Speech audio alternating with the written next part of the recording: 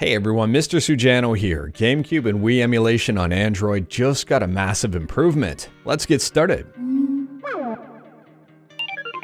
Alright, to kick things off, Dolphin Emulator, your favorite Wii and Gamecube emulator on Android, did get a massive improvement. At the time of filming here though, it's not available on the Google Play Store version of the emulator. The improved version here is sitting in one of the development builds, so to pick that up you'll have to go to dolphin-emu.org.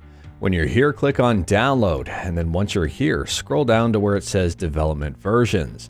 You'll probably want to pick up at least 5.0-15952 or later. Now, interestingly enough here, this performance improvement is simple, weird, and effective, and it has been overlooked for quite some time. The description is as follows: turning off primitive restart increases performance a lot on Adreno for some reason.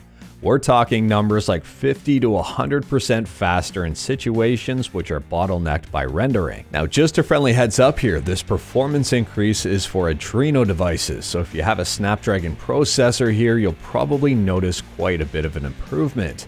If your processor has a Mali GPU, I don't think this will be effective. You can definitely test it out to see if it helps, but I don't think it will. Here's a quick comparison between the Google Play Store version of Dolphin and this brand new Dolphin development build. There is a massive performance difference between the two. They're both running at 4 times resolution. There is slowdown on both, but the development version picks up very quickly and it actually gets to 30 frames a second. Now, interestingly enough here, Gamer64, the person behind Citra Enhanced and also Dolphin 360, noticed these changes in Dolphin MMJ and asked for them to be ported over to the mainline version of Dolphin.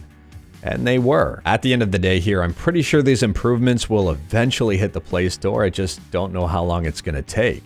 For the time being, the only way to get them is to head to dolphin-emu.org, pick up that development APK, and, well, enjoy. Anyways, that is all I've got for this one. Short, sweet, and to the point, all stuff and no fluff. Let me know your thoughts about these improvements in the comments below. Did they work? Did they not work? Let me know in the comments below.